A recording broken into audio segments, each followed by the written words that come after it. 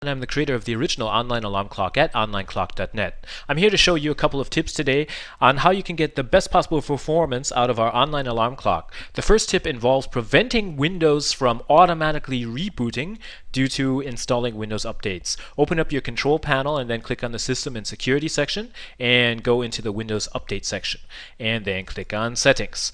By default, Windows will automatically install all Windows updates.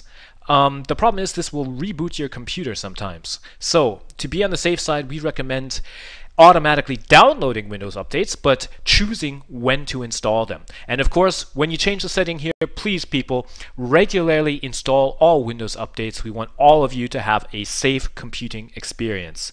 Then click on OK, and you're set. Windows will no longer automatically reboot due to a Windows update. The next tip involves laptop computers. If you're using Online Clock on a laptop, you want to open up the power settings, because if you choose a sleep option in the power setting, Online Clock's alarm may fail to go off. So what you want to do is disable the sleep setting here. It's very easy. You choose Einfach Never for the sleep options and then click OK. And there you have it, a couple of very good tips for using our online alarm clock at onlineclock.net.